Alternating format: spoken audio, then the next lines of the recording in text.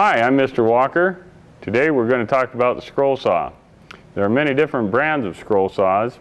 This one here is a Delta rocker arm model. This is a DeWalt reciprocating model. And this is a Rockwell belt driven model. In your school you probably have a scroll saw that looks like one of these. The purpose of the scroll saw is to cut small, intricate curves. A scroll saw can cut both outside and inside operations. Here are a few projects that were cut with a scroll saw.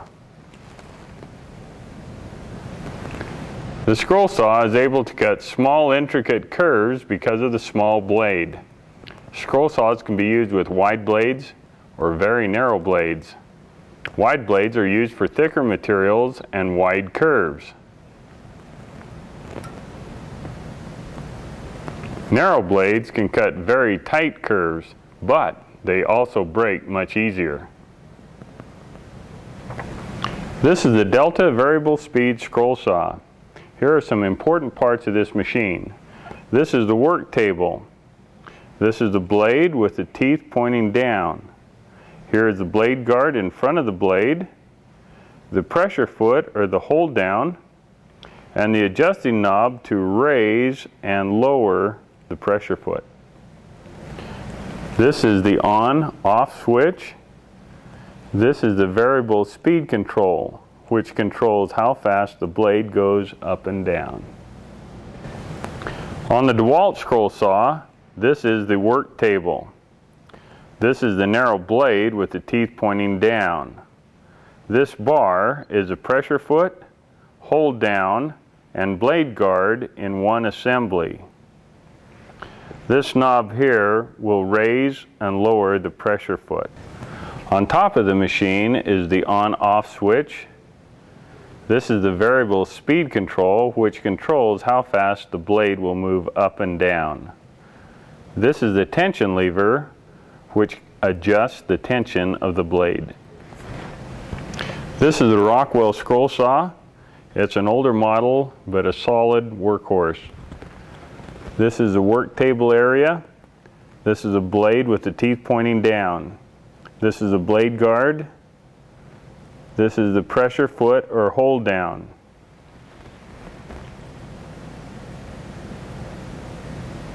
This is the adjustment knob used to adjust the pressure foot to raise up and down.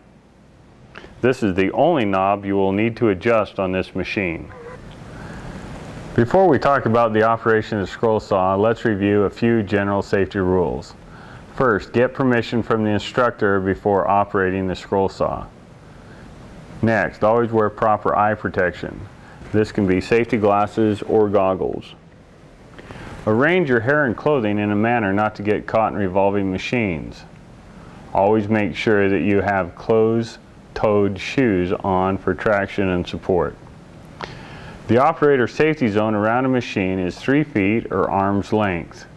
That means that only one student is allowed in the safety zone at a time. Make sure all blade guards and adjustments are done with the machine off and completely stopped. When installing a new blade, make sure the teeth of the blade are pointing down so the cutting action is toward the table of the scroll saw. Be sure that the blade tension is adjusted to keep the blade from bending or breaking. On the Delta scroll saw, here is a blade tension lever. Here is the tension lever on the DeWalt.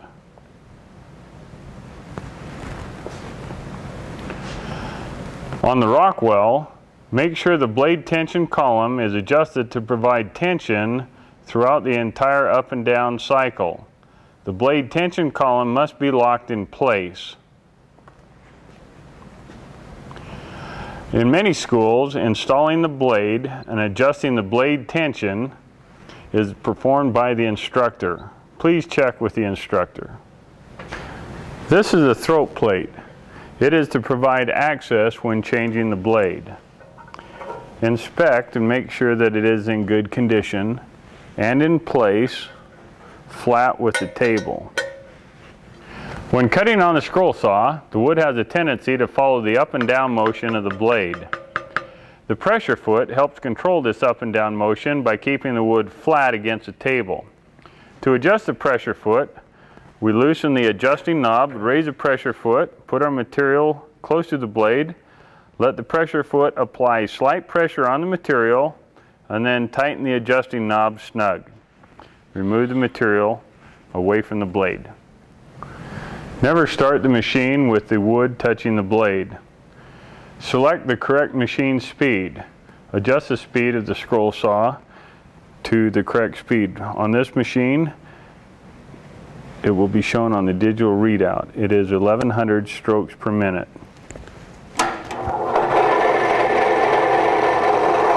On the DeWalt, this is the variable speed control, and for most materials the recommended speed is 5. The Rockwell has a belt and pulley speed adjustment underneath this cover. When properly adjusted to the correct speed, the student will have no further need for adjustment.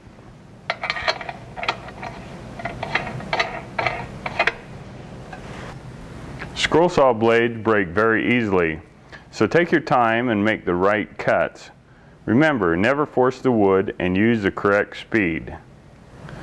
Before making any cuts on the scroll saw, we need to position ourselves.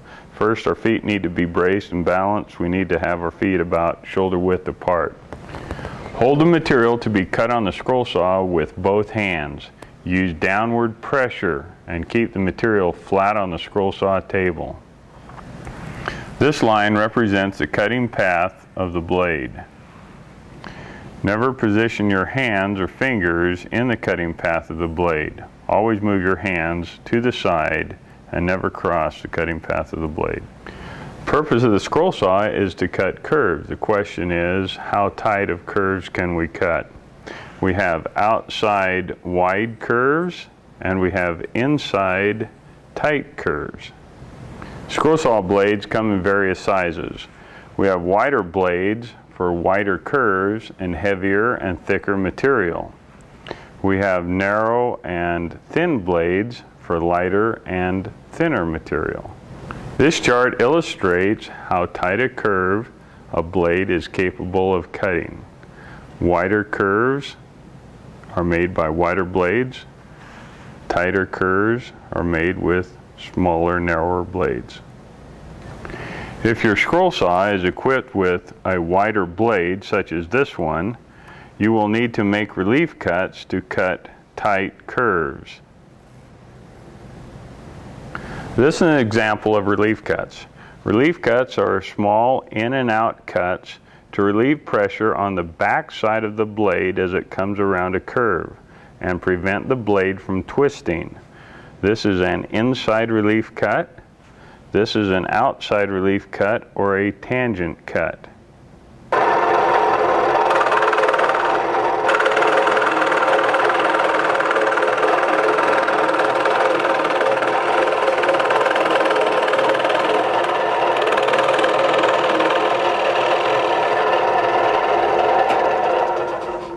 Stop the machine before trying to remove small pieces of scrap material.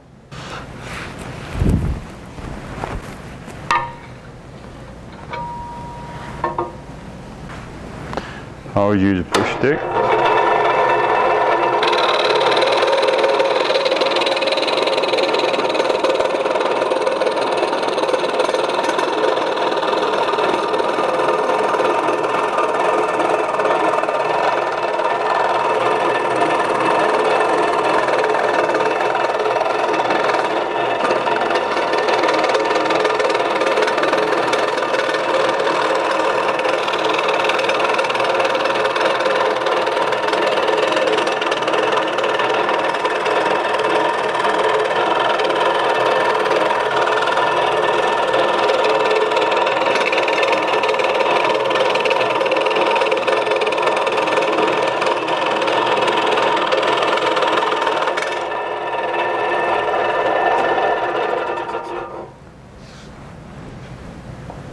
Use a bench brush to clean the work table.